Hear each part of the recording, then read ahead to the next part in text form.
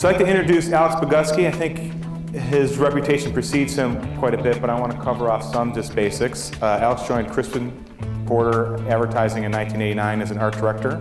He became the creative director 5 years later, a partner in 1997, and co-chairman in January 2008. Congrats. Thanks. Under Alex's direction, Crispin Porter & Bogusky has grown to more than 900 employees with offices in Miami, Boulder, Los Angeles, and London. Alex's work has won hundreds of top industry awards, including the Grand Prix at Cannes International Ad Festival in all 5 categories, which is a big deal: sales, promotion, media, cyber, titanium, and film. Alex was inducted into the American Ad Federation's Hall of Achievement in 2002. And a little tidbit I got background from some of the people that work with Alec is that most Mondays he comes to work with at least one grisly, bloody, oozing injury that forces people to look away, and he has a photographic memory, but only for ads. So he's kind of a weekend warrior, but he's obviously a warrior during the week as well. So please welcome Alex Bogusky.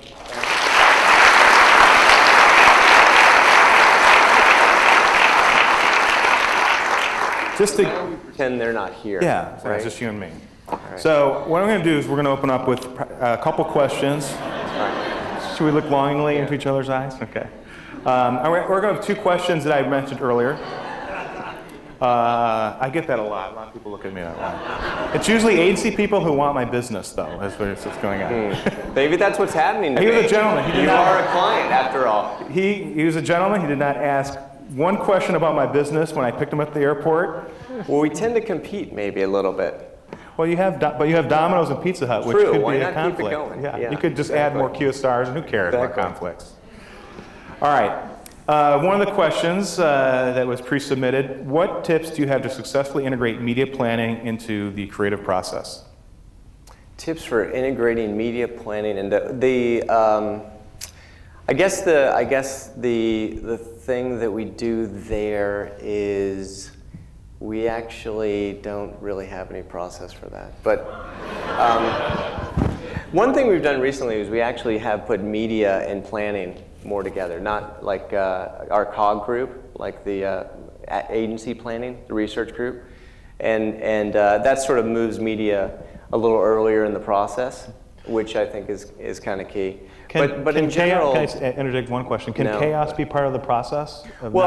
Not overly having a process about something? I think what happens is if you have creative people who are interested in media, you know, we have a reputation for creative media, but it doesn't necessarily come from the creative department coming to the the media department coming to the creative department saying, hey, we've got these ideas, you know, can you fill them? It tends to be more from a tactical place, like, hey, we have to reach business people, we can't really afford to do it. What if we somehow hijack those in-room videos, right? And so that's where the ideas come from.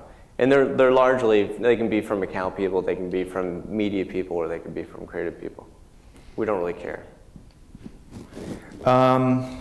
Since you've recently just won the Microsoft business, here's one about Microsoft. Microsoft has a reputation, in parens, many would say it is deserved, on parens, of using its size and ubiquity to force people to deal with shoddy products. Parens. For example, this sounds like a joke an insider joke at a plumber's convention, but I'll work my way through it. For example, IE still forces web developers. Two sprinkler maintenance guys are on it. Or Steve Martin joke.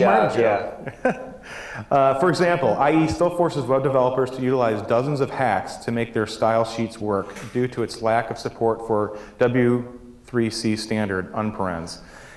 Is hiring your firm really just an expensive way to try to convince us that the emperor does have clothes? Yeah, I mean, I'm lucky in that I don't have any idea what that means. So,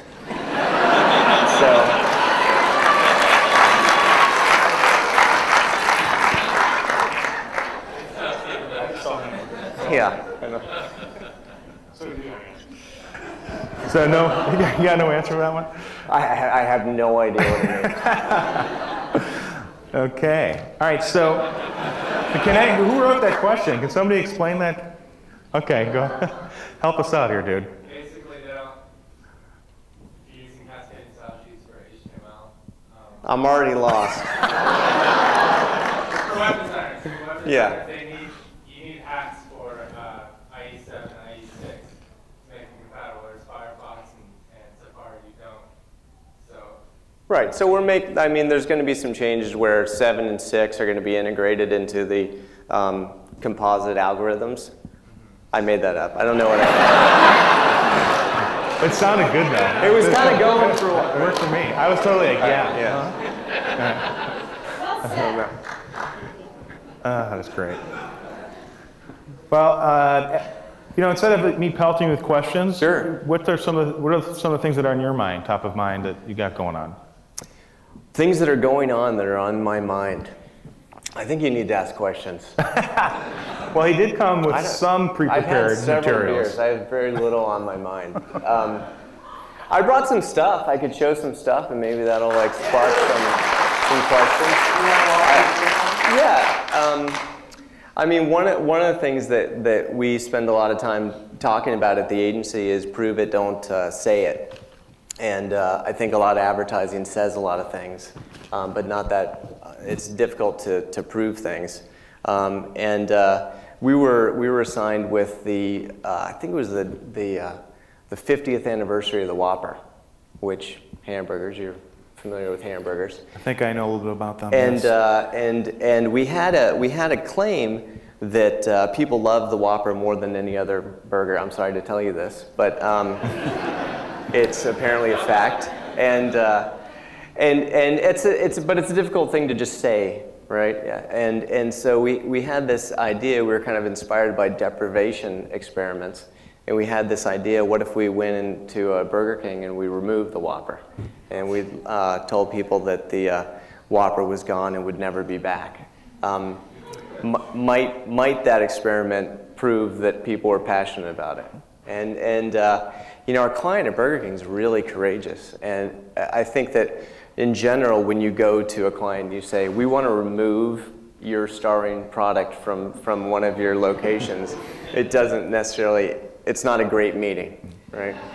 And we had other ideas as well, and most of our meetings are like that. We don't tend to go into a meeting with one idea. We'll go in with a few ideas, and all of them, not necessarily different levels of creativity, because we don't really think that way, all of them strategically around the same idea, but just accomplishing it in different ways. And so we really never wind up in, people say, hey, how do you sell such and such? How'd you sell that? But we never, I don't think we ever find ourselves in a position where we're selling something. We just present all the ideas and then we have conversations about it. And I always find that I learn during the presentation, right? I might go in there thinking, God, I kind of think this is the best idea. And then during the presentation, yeah, and you have to be totally honest too with your clients. So during the presentation, I may realize there's something really broken about one of the ideas. And during the presentation, you might say, I love this idea before we started talking about it, but here's the fatal flaw with this, and we need to actually just even take it off the table. And that kind of honest conversation, I think, is a big reason why we're able to, have the relationships we have that make clients comfortable with what could be considered risky. I mean, to me, what's risky is when you spend a lot of money for no effect. And I think the concept of risky, not risky within advertising is probably kind of upside down. But so we called this thing Whopper Freakout, and we have a little video that we can show that kind of outlines some of what happened. It's funny because we at Jack in the Box we talked about it when it doing this? When it came out. No, just talking about the Whopper Freakout. I thought you were going to say we did it. Or yeah, we did that. We talked about doing it, and we didn't really like it. And here's why. No, but I thought it was the deprivation angle was really a great insight, because I mean, on every Burger King sign is home of the Whopper. Yeah. So it's such an endemic part of the brand. To kind of mess with it, it was such a fresh thought that, to be honest, I'm not very complimentary about advertising in general, and I hate advertising. Definitely not about actually QSR, which has typically been a very moribund advertising category over the last 3 decades or however long it's been around. But I think Jack in the Box work, but also the Burger King work has really proven you can do interesting work in what is not probably the most sexiest of categories. Yeah, and Jack in the Box work was great before Burger King work got good. You know, I remember the first time. It's true. The first time I was on a Burger King shoot, we were shooting Subservient Chicken, and we were shooting. There was broadcasts that went with the web. You know, no one remembers the broadcasts, but there was. And on the set, one of the talents said to me, "Wow, this stuff's really funny. Like, when did Burger King start advertising?" See, that's risky. To me, that's risky. So it's like, other than last year when they spent $300 million, every year before that as well. Your point you said is that the risky thing is actually to be risk averse. Yeah. When you have a chance, and I had a client, he was a terrible client, but he, you know, every once in a while somebody says something bright, and I always held on to it, and he said, you know what, media is a critical component, any type of media is a critical component of a marketing communications program. But media is merely the stage you rent. The play is the deal. So you better have a good play. If you're going to spend a lot of money on a stage, you better have a decent play to put on. Yeah.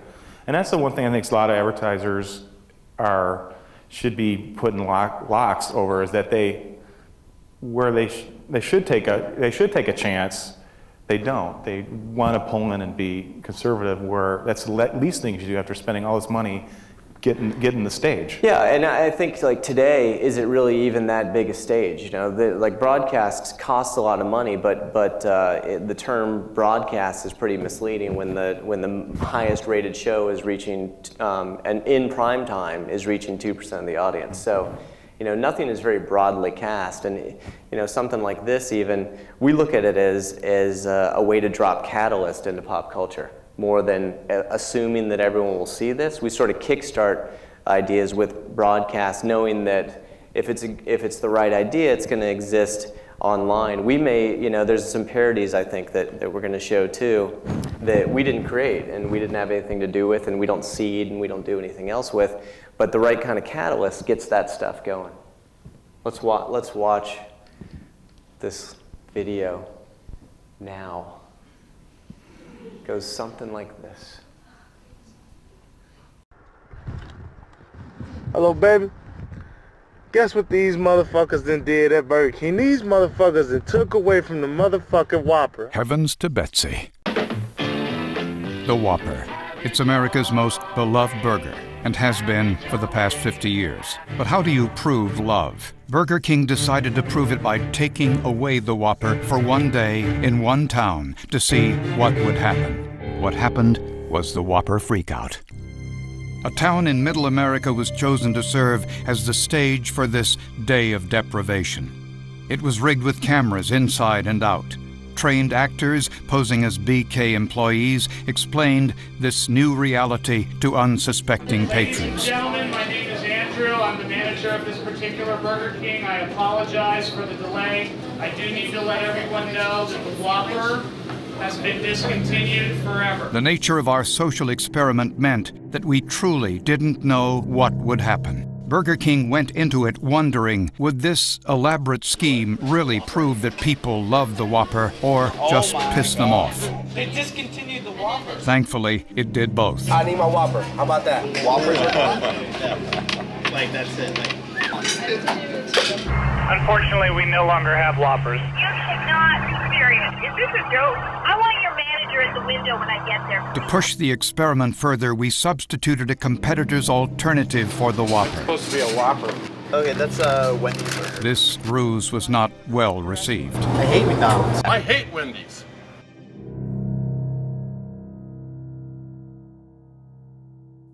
A roving reporter armed with a local newspaper corroborating the story was hired to capture people's candid reactions to the discontinuation of the Whopper. The Burger King doesn't have the Whopper. They might as well change their name to Burger Queen. Yeah. What are you going to put on the logo now? Yeah.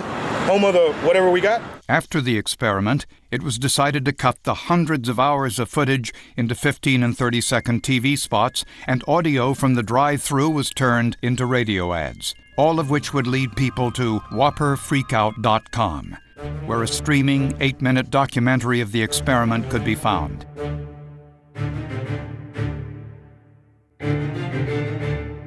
Burger King's Whopper Freakout campaign is pulling the highest advertising recall numbers ever logged by IAG Research. Well, this started out as a stunt, but now it's become an internet sensation. Some folks began contributing to the hype with homemade freakout parodies. You discontinued the Whopper? Oh my God. No burgers here anymore.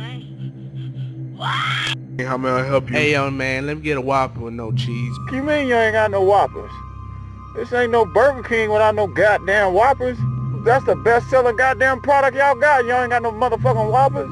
It is said that absence makes the heart grow fonder. But as Whopper Freakout proved, if you love something enough, absence actually makes you freak out. Just want my Whopper. I just want a triple Whopper. I want my Whopper. Get me a Whopper.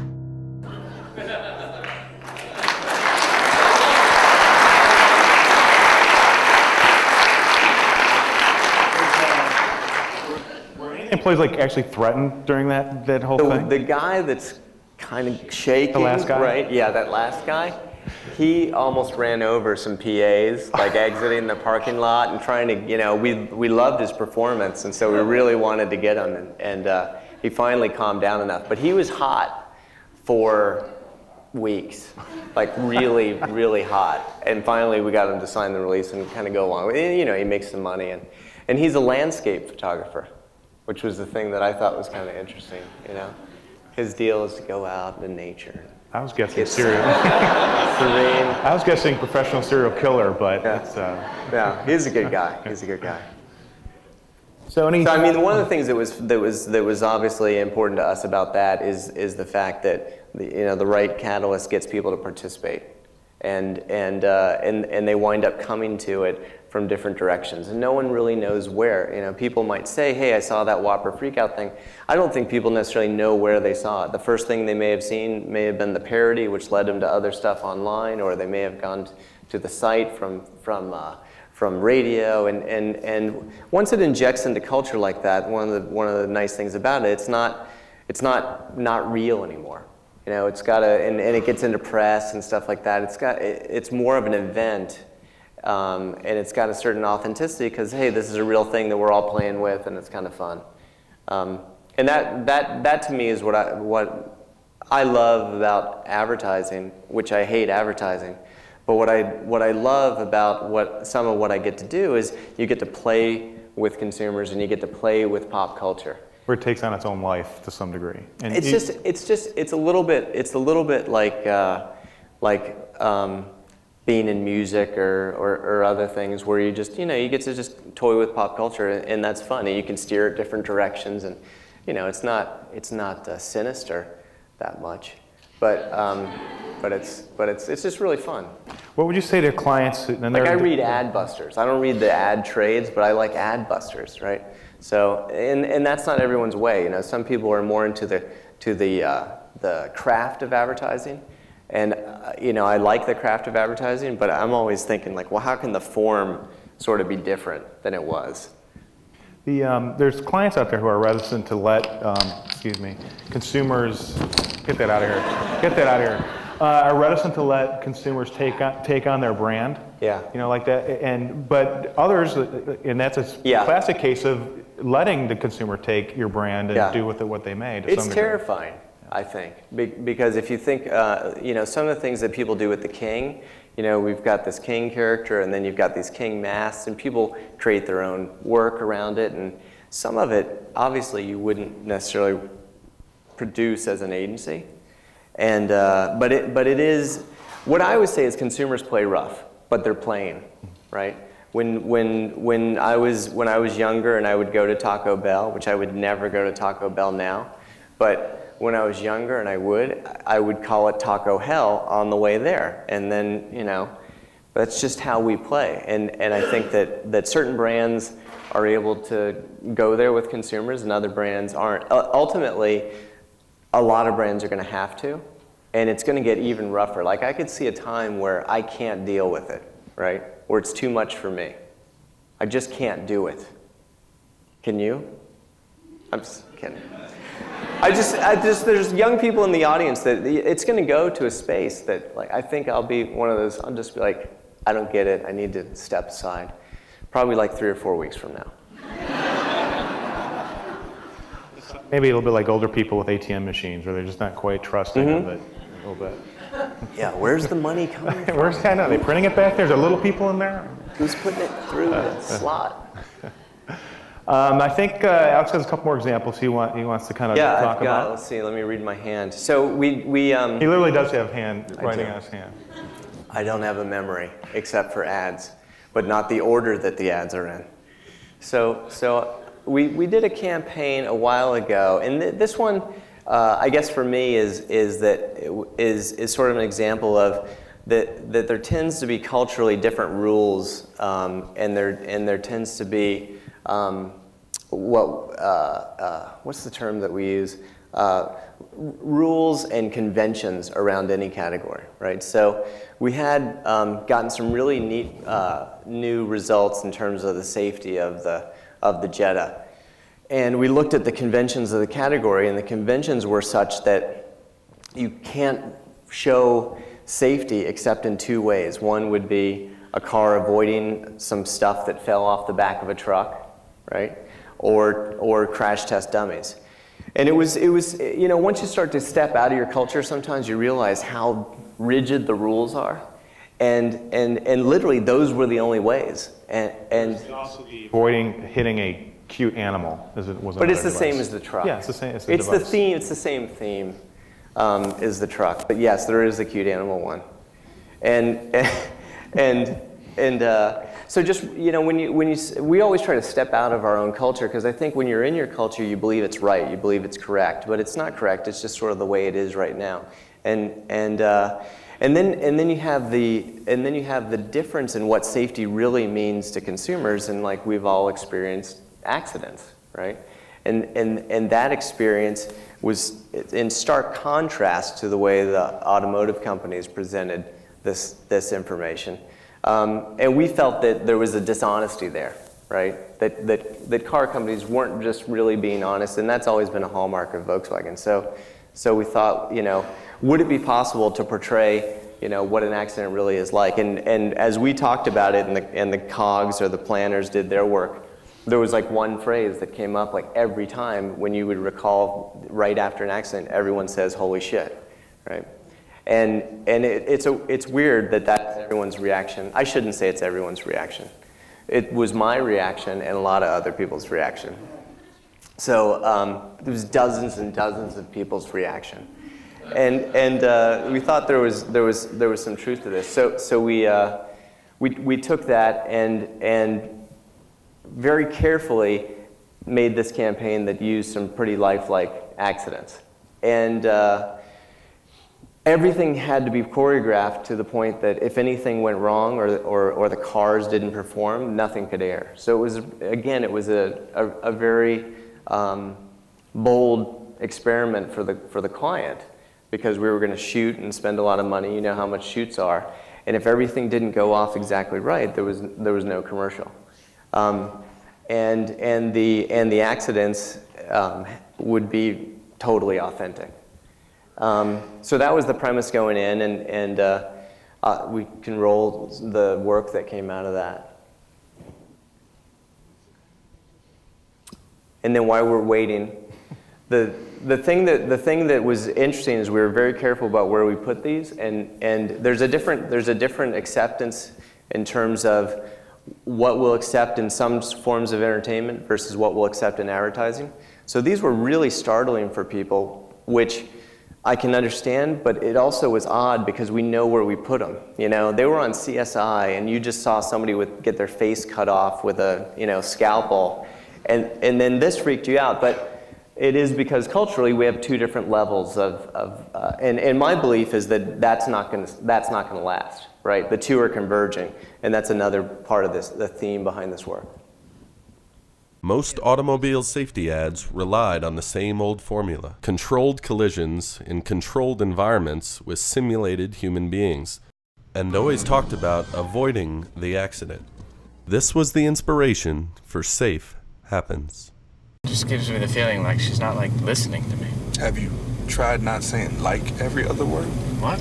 Remember your ski trip story? Yeah. I was going down the hill, and like this guy like cut me off, and like there was a crowd, and like, come on, that's and I not was like, me. look, stuff either happens or it doesn't happen. Stuff doesn't sort of like happen.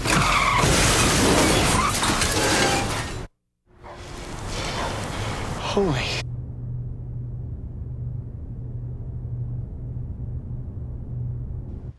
On the web, Safe took a more lighthearted turn as surfers managed to survive internet dings in the same way that drivers encounter surprises along the road. Oink! On banners that clicked right through to VWFeatures.com.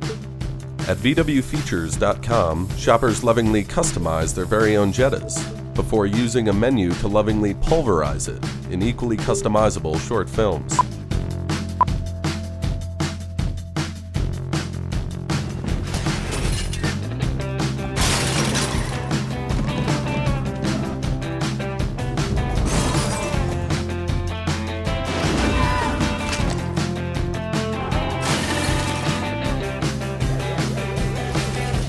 Letting Safe happen just the way it should, in the most unexpected circumstances. Who cried? I did. Not me. It was a sad ending and everything. I didn't saw you with your hand in your chin. That's called concentrating on the moment. It's more like holding your quivering upper lip. Exactly. I wasn't crying, okay? I mean, seriously, I don't know why you...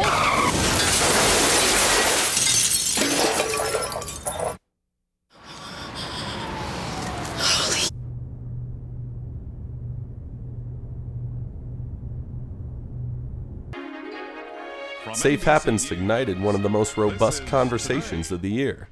And like any good conversation, it started with questions. But how many stars for the ad? Does it go too far? What in the world is VW trying to accomplish here? Many are calling the company, demanding to know if the actors sustained serious injuries. While talking heads talked, bloggers blogged, and critics critiqued, consumers, well, consumed.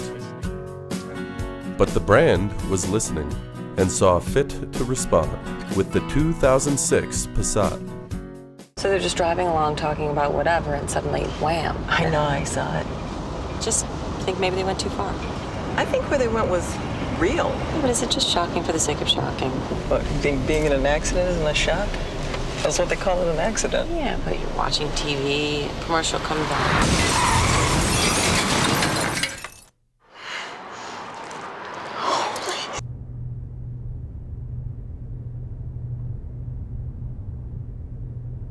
From Times Square, this is Good Morning America. While some might question the tactics behind the new Volkswagen ads, there's no doubt they're working. After a disastrous 2005, sales are up this year by 20%. This is exactly the way accidents happen. It's perfectly captured. It breaks all the rules of advertising. Everybody's talking about it in the blogosphere and everywhere else, and sales are up. Dealers relayed anecdotes about customers entering dealerships describing, quote, those freaky Jetta commercials. On showroom floors across the country, the conversation had turned to safe. Safe happens. Proof that when safe becomes just as startling as danger, it magically becomes relevant. Thanks for watching.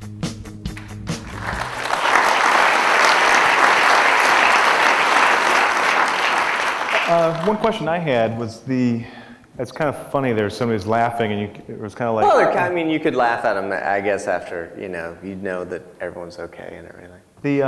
Was the kind of the interactive component, which kind of did have a humor was lighter, to it. By design? Yeah, yes. Absolutely, yeah.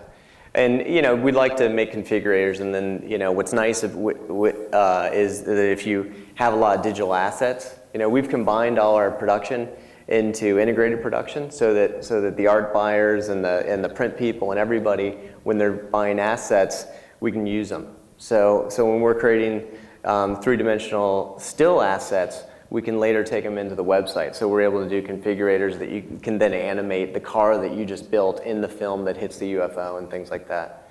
And not have to deal with it after the fact and trying to negotiate that stuff. Yeah, or make assets twice, right. Which happens a lot because print doesn't know what broadcast or what online is doing. So, yeah, those were fun, and I think that anytime you do something like that, you know that the conversation is going to start off kind of negative, I think, but and that's a lot of our work winds up in that space where people are arguing about whether, hey, is it okay to do that or is it not okay? And I think what we try to do is we try to know that in the end we think it's very justified. You know, we think it's more honest. We think that it's truer to what happens. And the actors, you know, we would put a little bit of scuffs on their face because airbags can kind of hurt you. The stunt people in the cars, they never even hit the airbags. And all that footage is of the actual people in the cars. There's no like CG or anything. The restraints, those cars are amazing. And the restraints and the side curtains and everything, all that stuff went off so well that really no one had even a nick or an abrasion or anything. So we felt very justified in doing it. You talked earlier about... And sales went up 20% like that. It was crazy. You talked earlier about kind of taking the conventions of the categories advertising and kind of like really flipping it. Yeah. And what do you think about kind of the insurance category, which used to be such a super serious category, and it always had like a stag on a mountain and protection and umbrellas and all that type of thing. And now you look at a category, pretty much everyone in that category is really following Geico's lead in terms of kind of leading with humor. Mm-hmm. There, I think you're taking serious in humor, and you're taking humor, because humor is often used a lot of times in automotive advertising, and really flipping it on its ear. What do you think? What other categories have you noticed that in where you've seen something that's really flipped the category advertising norms on their heads, so to speak? I think it's, I don't so much look at it happening. I tend to look at it more in terms of what categories can you borrow from, right? Only because I'm not a huge fan of advertising. I don't follow advertising that much. So the only time I notice is if I'm charged with doing something. So in the case of burgers, I looked at burgers and I thought, why isn't burger advertising, you know, if you look at the audience, why isn't it more akin to beer advertising, right?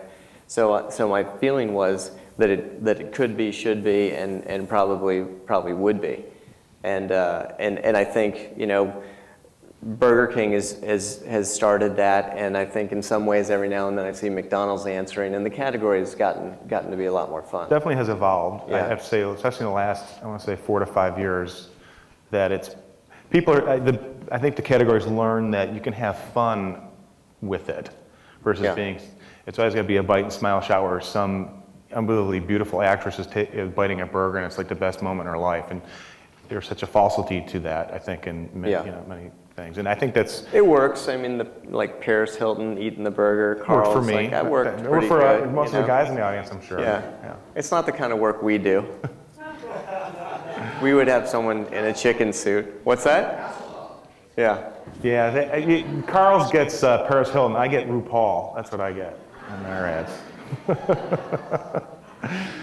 I think you're going to talk about another one of your brands. I will. Next, he's going to the hand. I've got. This is one that's probably a little bit about mining your intellectual properties from the past, and we tend to do that anytime we get involved with the brand. Bringing the king back, I think, was part of that, right? It was a little crazy to us that there was this brand, Burger King, and the king had been, you know, a bullet had been put in his head, and he was never to come back. And so we knew right away we'd bring him back at some point. We just didn't know how. And then I actually had this crew that would buy stuff online and I was starting a Burger King museum. And one of the things they found was this fiberglass head that used to go on top of the balloons thing to inflate the balloons. There was a little hole in the mouth. And we would put that on, and we'd like walk around the office with the fiberglass head on. And we just got a huge kick out of it, probably for a year before we, thought, okay, now we've got this assignment to bring the king back. And we thought of all sorts of different ways, and finally we were like, that fiberglass head is fun, let's do that. Anyway, this has nothing to do with that.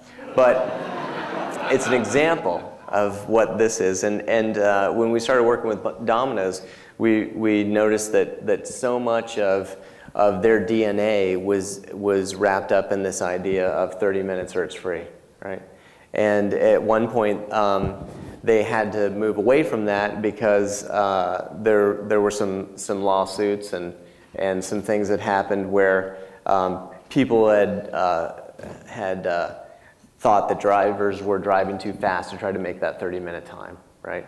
So yeah, delivery at the same time culturally had gained so much momentum. You saw delivery and FedEx and buying things online getting all this momentum, yet the sort of pizza delivery experts had lost a lot of momentum. So we thought, is there a way to capture that DNA, but do it in such a way that instead of a guarantee, it was more of a gift of time. Because we found that it actually is. People use it so that, okay, I've ordered the pizza, now I can wash the dog, or now I can do these other things, and it sort of allows me to adjust the time in my day. So I just have two spots that help launch this theme line for Domino's, and they'll just run one after another.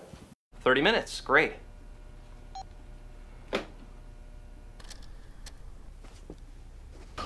Hey, Domino's. Hey. Guess what I did with my 30 minutes? 30-minute naps? Uh-huh.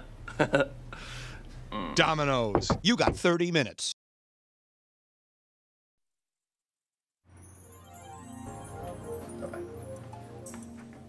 Hey, honey. The Domino's lady just said we've got 30 minutes. You think what I'm thinking?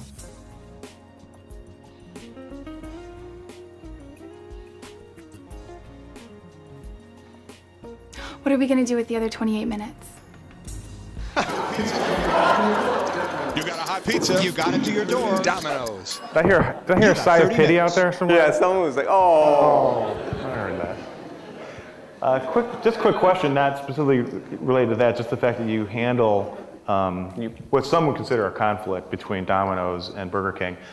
How are you able to, and how are you able to continue to navigate that? I don't really believe in conflicts. I think that they exist in the advertising world. We've sort of bought into this notion that you would somehow or for some reason do a different job on one thing. Attorneys don't really have this within their profession, and a lot of other professions don't have it. So, in Japan, Dentsu handles 5 different car brands or whatever it is. So, you put a certain amount of firewalls up in between things. But the notion that you'd be less professional and less diligent, I think is just pretty much nonsense. Is it a little bit also kind of a tip of the hat to the fact of your agency's brand strength that part of it is that clients are so eager to work with you that they will look past certain things they would maybe not look past with other agencies? That could be. There's also some shared board members or something, so, So there's a little. And I don't think they really compete. You don't really find that pizza and fast food really compete very often. They're pretty different occasions. But I just think if I could do anything in advertising and then die, it would be do away with the notion of conflicts, because I just don't think they're real. So I'm doing what I can, and I don't want to die quite yet. Nor do we, especially here right now. Not right now. Not on stage. It'd be so embarrassing. So should I show another thing? Yeah, because we're gonna carve out the last half hour. Yeah, wow, so I'm gonna have a couple questions, and then I'm gonna open it up to the floor for about a half hour. So this thing is, years ago we launched a campaign, an anti-tobacco campaign called Truth, and Truth started in Florida and became a national thing. And we shared it with Arnold out of Boston, awesome agency, and Pete Favat was sort of my co-creative director on that, and a guy who I just get along with really well, and we're kind of the same person. Have you ever met a person that's exactly like you? That happened to me, and we found that we could be in a meeting and he could do it or I could do it, and I let him creative direct my people and vice versa, and it was really nice. This has nothing to do with that. But what it does have to do is through Truth, we actually shot a lot of hidden camera stuff, and I still get off on hidden camera stuff. And I think partly because it makes things real, right? And again, the idea of proving something rather than just saying it, it's just, there's nothing like hiding some cameras and doing it. And it's also super fun because, you know, something like Whopper Freakout, you're in the van and you're watching, and you're like, oh my God, what's gonna happen? And you try to script these things, but they always come out much better than you can imagine they're gonna come out. And so, you know, we've done it enough now, we can say to clients like, hey, here's the script, we hope that it'll be something like this, it's actually gonna be cooler. And this one was for Coke Zero, and we were launching Coke Zero in the US, and the thing about Coke Zero, if you've had it, is it actually tastes a lot like Coke, right? And it's kind of crazy because I actually think it tastes like, you know when you go and get department or like supermarket Coke or supermarket cola, right? It kind of tastes like Coke, but it's still, you know, that's how close this is. It doesn't taste diet, it's just like, you should all go get some. Like a 6-pack, after we leave here, go get some. But it's really good. But that's an impossible, again, it's an impossible thing to say. So we were thinking, in a world where this would be true, and in a world like ours that's very litigious, what would happen if a diet product tastes just like the real thing? And so we set up this idea where we wanted to get attorneys, bring them in, and convince them that Coke wanted to sue Coke Zero.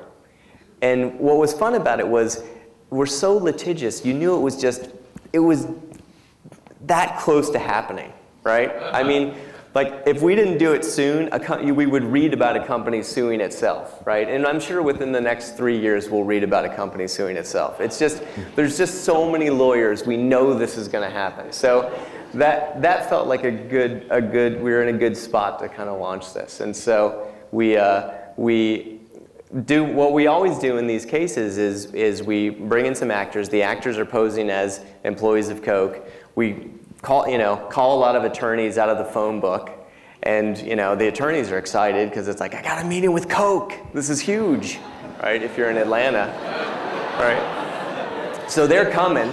They're going to show up, and usually we'll throw in, because you don't want to. It's a production. You don't want to get nothing. Right? So you always throw in like a ringer or two. Okay, you're going to act as the actors won't know that you're an actor, but you're going to act as the attorney and kind of do your thing. Ringer stuff, we never ever use it. So there were some ringers, never used it. The real attorneys are awesome because I think they want the job, right? They want to believe that there is a case somewhere in here, but they just can't figure it out. So this next little film sort of shows that. There's a law of beverages as ironclad as any law of physics. Diet Colas never taste like the real thing. Instead, they have this vaguely chemical, quasi-cola taste that society has grudgingly accepted as the best modern beverage technology can do. Enter Coca-Cola Zero. A zero-calorie cola that does the unthinkable. It actually tastes like regular Coke. So how do you convince a hyper-skeptical market that a drink with no calories actually can taste like regular Coke? Well, seeing as this is the 21st century, the first thing you do is file a lawsuit. Or more accurately, you have two actors posing as Coke executives recruit real attorneys to help them sue Coke Zero, a division of their own company, for stealing real Coke taste. We represent the Coke brand. We would like to sue Coca-Cola Zero. Would you say that we have a case? For what? For taste infringement. We want to just sue them back to the Stone Age to send a message that they're tampering with really the flagship of the company. It's one company. It's like you suing yourself. Yeah. But they're on a different part of our floor. Da, da, da, da, da. We represent the Coke brand, and we would love to somehow bring some kind of legal action against Coke Zero. There might be some taste infringement issues. Oh, so you're worried about... I think it's basic taste infringement. I'd like to stick with that phrase, because that sounds really good to me. It's not a claim. It's not a claim. Could we sue them just to get it into court to just humiliate these people? You'll be humiliated, and you'll get fired. We'll be humiliated and fired. you'll get fired. I don't want that. Da, da, da, da, da. You capture this misguided legal adventure on hidden camera, and you turn the resulting footage into TV spots, viral videos, and media-rich banners that link back to a website filled with related content. I'm an immigration lawyer. The head of the Coke Zero team's Canadian. Could we have him deported? Like the handy Sue a Friend online tool, which allowed visitors to sue people who might be copying their taste. Users simply scrolled down to choose an infraction, selected a law firm, and clicked send. Moments later, the guilty party received a terse missive on legal letterhead threatening a lawsuit if the taste theft continued. Then you turn the two actors loose inside Coca-Cola headquarters. Between these and the cost of the tent and the cards, we're sort of out of money. You know, a lot of people say kids need braces. I say let it work itself out naturally, in my house anyway. This is more important than that. Yeah. Where they attempt to sow dissent among the 7,000 employees of the Coca-Cola Company, many of whom believe the two men really work for Coke. You even craft an internal email from the two bogus executives to the entire company. But you don't stop there, because, well, this is a very litigious society we live in, and if Coke Zero really did taste like regular Coke, consumers might be confused as to which is which. The perfect recipe for a class action lawsuit, spearheaded by the fictitious ambulance-chasing firm of Covet and Yormany. Radio spots urged listeners to call 1-877-SUE-ZERO if they recently consumed a Coca-Cola Zero, only to find themselves recklessly refreshed by the real taste of Coke. Hello, I'm Dale Yormany. If you could swear you were enjoying regular Coke from a can of Coke Zero, call the law offices of Covet and Yormany today. While outdoor boards, truck wraps, and fractional print ads used up the remainder of the intentionally small Covet and Yormany ad budget. In the end, it all made for quite the cultural tornado. In the cola wars of the 1990s, Coke and Pepsi fought for the consumer dollar. But the new cola wars may be Coke against Coke. In a new ad campaign, two classic Coke executives want to sue their Coke Zero colleagues for what's called taste infringement. From the mainstream media to the murky depths of the international blogosphere, people were willingly, happily caught up in the storm. Many who approached the Coca-Cola Company with disdain became new and passionate fans. Like this guy, who wrote, "The Coca-Cola Company has never really spoken to me in the last 15 years. However, I've been taken by surprise by this fine viral idea of company foolery." Not surprisingly, the new Nielsen system for rating cultural buzz revealed Coke Zero as, quote, the most blogged about packaged good in the study, mentioned at 100 times the rate of the next closest packaged good, and at the same rate as Barack Obama's newly released biography, unquote. Best of all, when the dust from this campaign finally settled, everyone knew one thing for sure. Coke Zero does, in fact, taste a lot like regular Coke.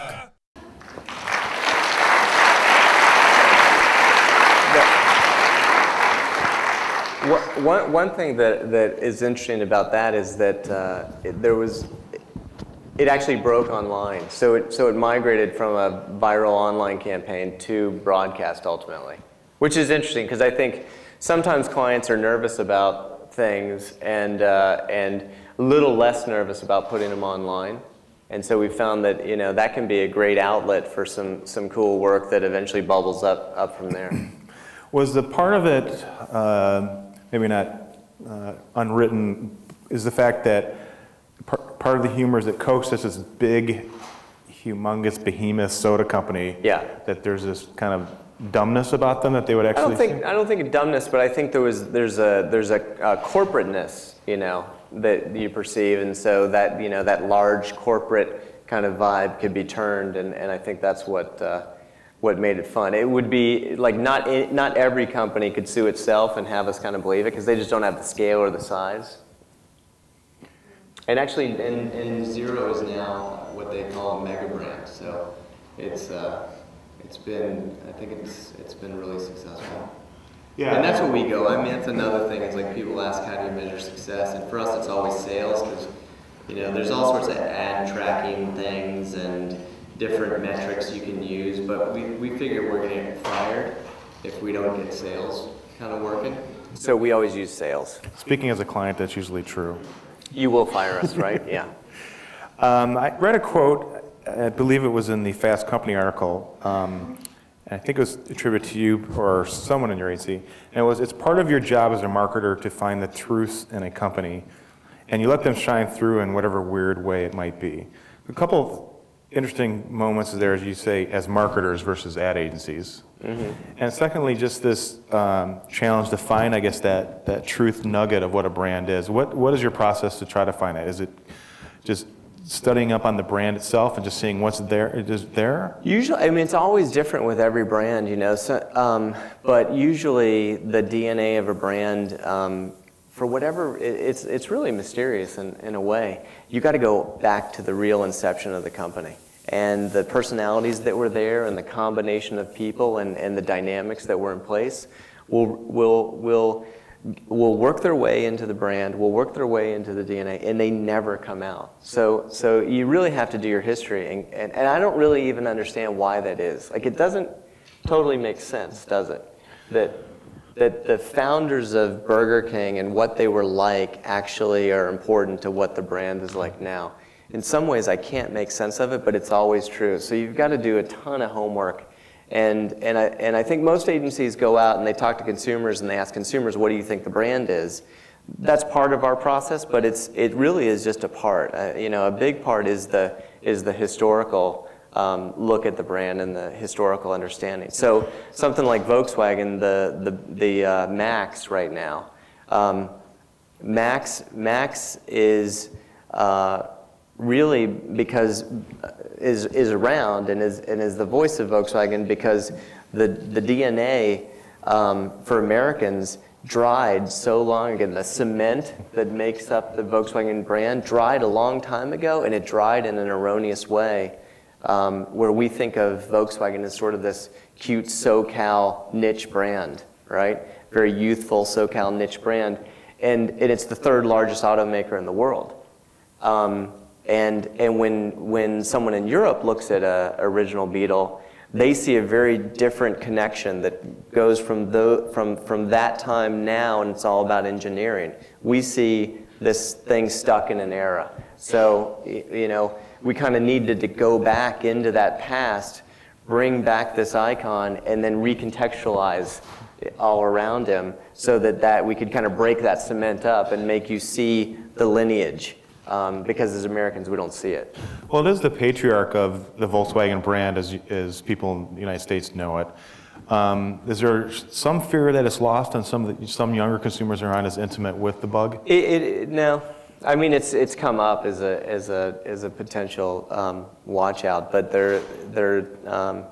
we can't find it at all. I mean, everyone relates to the Bug. Well, it's such an iconic shape. I remember. But we think of it as Herbie, right? So if you looked at the Bug, you would think that the Bug has a Southern California accent, right? That's where he grew up, and that's his thing. And that's, you know, we kind of need to fix that. He's German. He's got a German accent. His name's Max. His name is Max. Yeah. It's not Herbie. I read a long time ago, having worked on the agency side on car business myself, and how kind of myopic some automotive companies can become. The fact that it's very insular industry where very, very rarely do they hire outside of automotive people when they're bringing people in, especially at senior levels. But I did read an article where you challenged them. They were thinking of changing the name of the Jetta, and I read you stood up in a meeting and said, "Why would you lose all this equity you have?" And it was the Jetta, correct? I don't think I did that. I think. So your evil twin? It could have been. I think. Well, we changed the Golf back to the Rabbit. That's what it was. That could have been it. Yeah.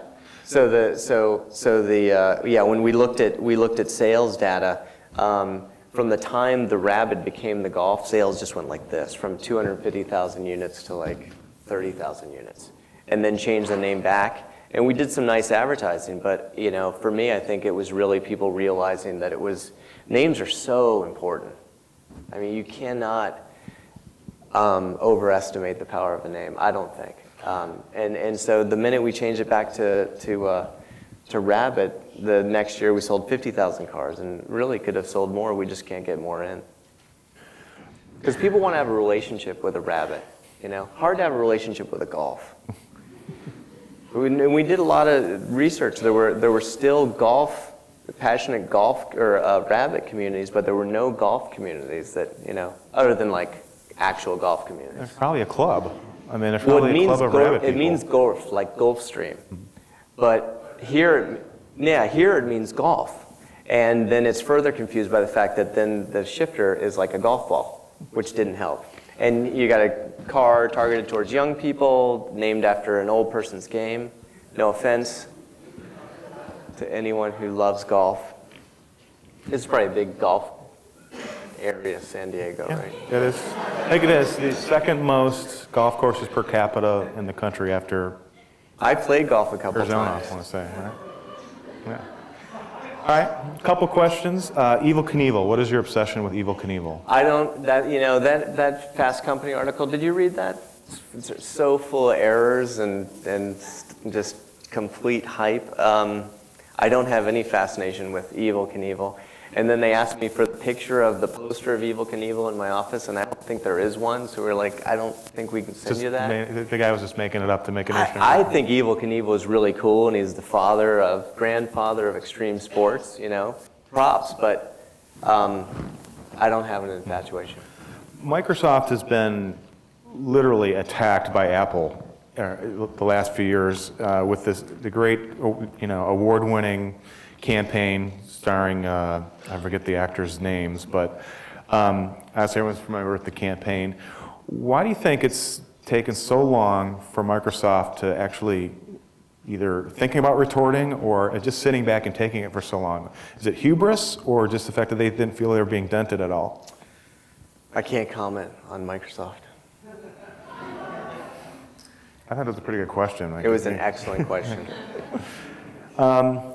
I've been doing a little digging. I know, having an advertising background, I heard one of the reasons that you moved to Colorado was that you were having trouble recruiting established, creative, and especially smart people to Miami because of the cost of the market as well as the reputation of the market of not being really family-oriented. Is that true?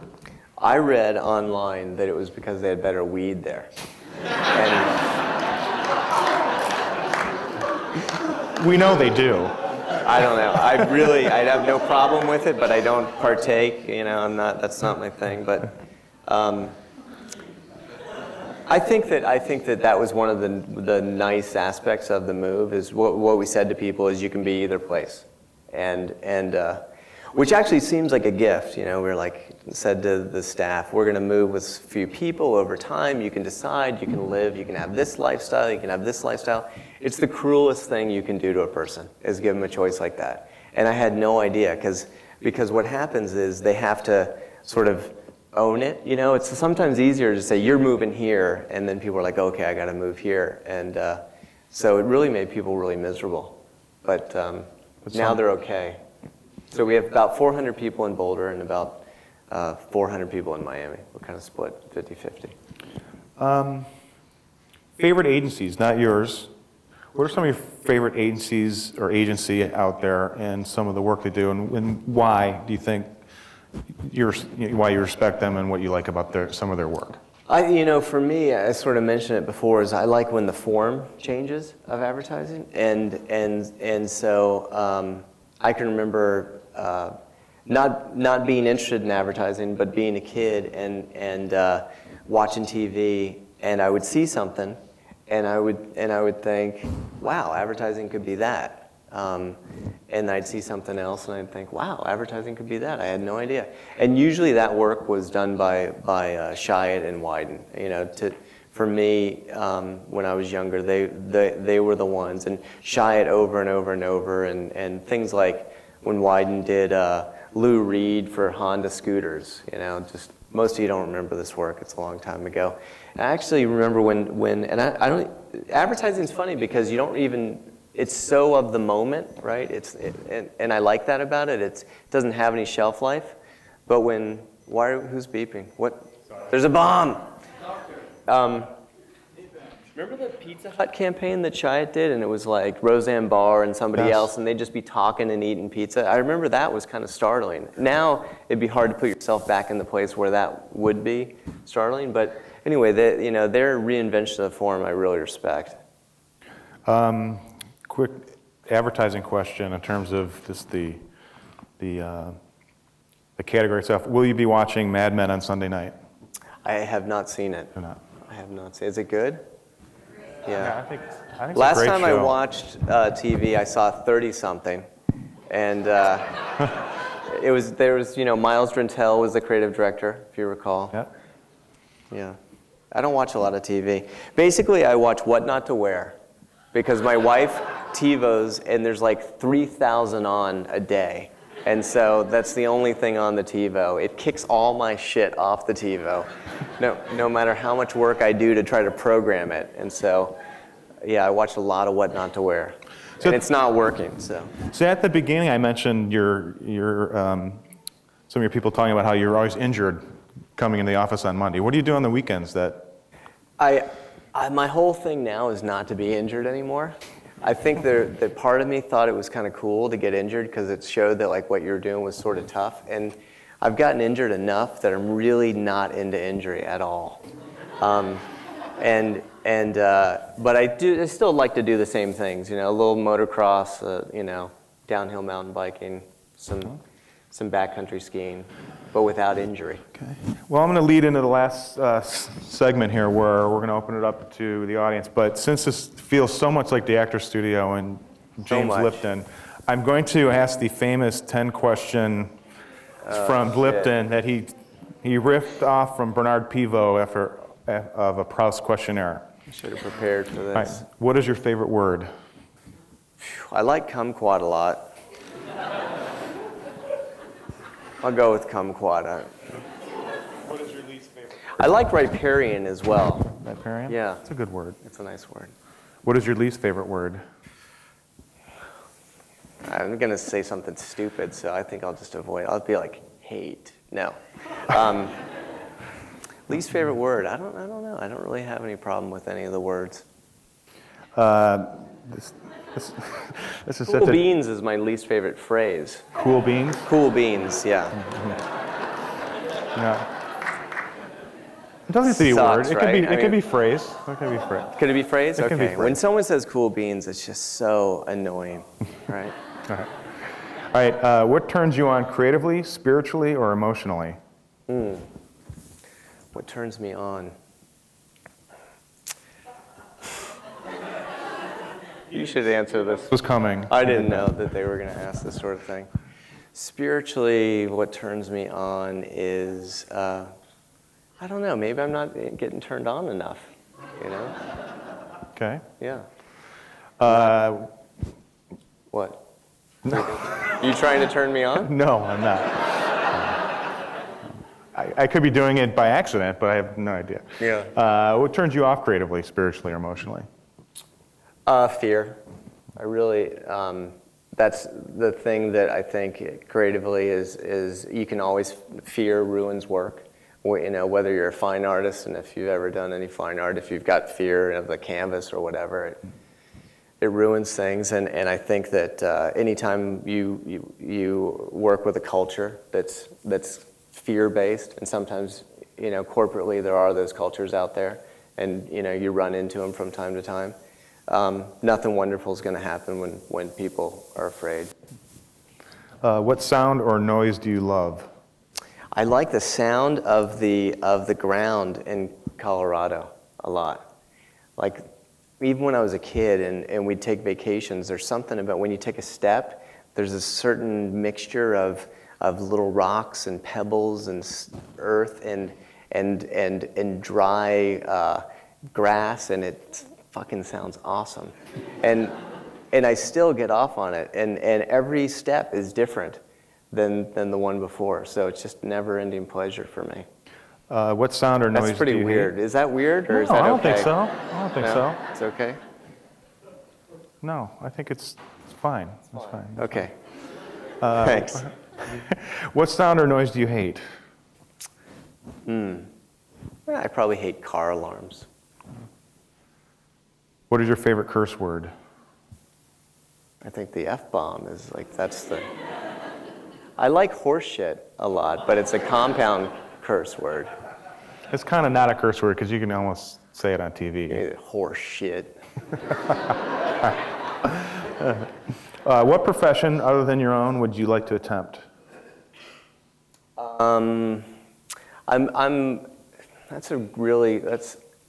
I feel like in what I do, I'm able to kind of move around a little bit. So right now we're doing more with industrial design, and that was what I originally wanted to do when I was a kid. I wanted to be an industrial designer, and my dad, you know, he took me aside and he said, "You'll never do that. You're not talented enough." It's really difficult, and the people that do that, they're amazingly talented and smart, and you should just kind of, before you get started, back off. And so it's a nice way to, you know, sort of fly the finger to my dad, kind of bring in a little industrial design, do something I like. You could say that was a bunch of horse shit, is what you could say. Horse shit, Pop. He's happy for me. Yeah. What profession would you... They had very low expectations for me. And I actually, I talked to him about it the other day. I was like, why didn't you guys like even think to pony up the money to send me to college, or, you know? Because I said, hey, it's time to go to think about college. You know, the other kids at school are thinking about college. And they're like, yeah. Can you afford it? And I'm like, no, I'm a kid. I have no money. And they're like, well, I don't see you going to college then. And I said to my mom, I was like, why were there, you know, just no expectations for me? Because eventually my mom taught me to do mechanicals, and that's how I got into advertising. And she said, there were just no signs, honey. Like, just...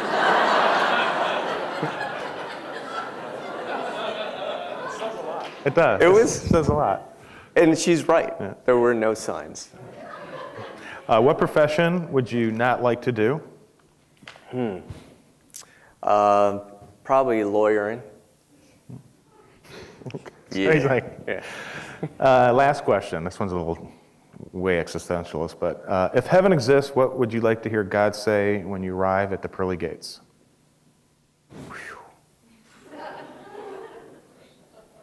God, I actually answered this once, and I had a really good answer, and I can't remember it now. I couldn't find it online. No? Maybe I dreamed it. What would I want him to say when I got to the pearly gates? What's that? Welcome. Welcome would be, yeah. You know what I'd like him to say is like, you just barely got in. That way you know you lived enough of the other bit, you know? You did it right. Yeah, you ringed it for all it had.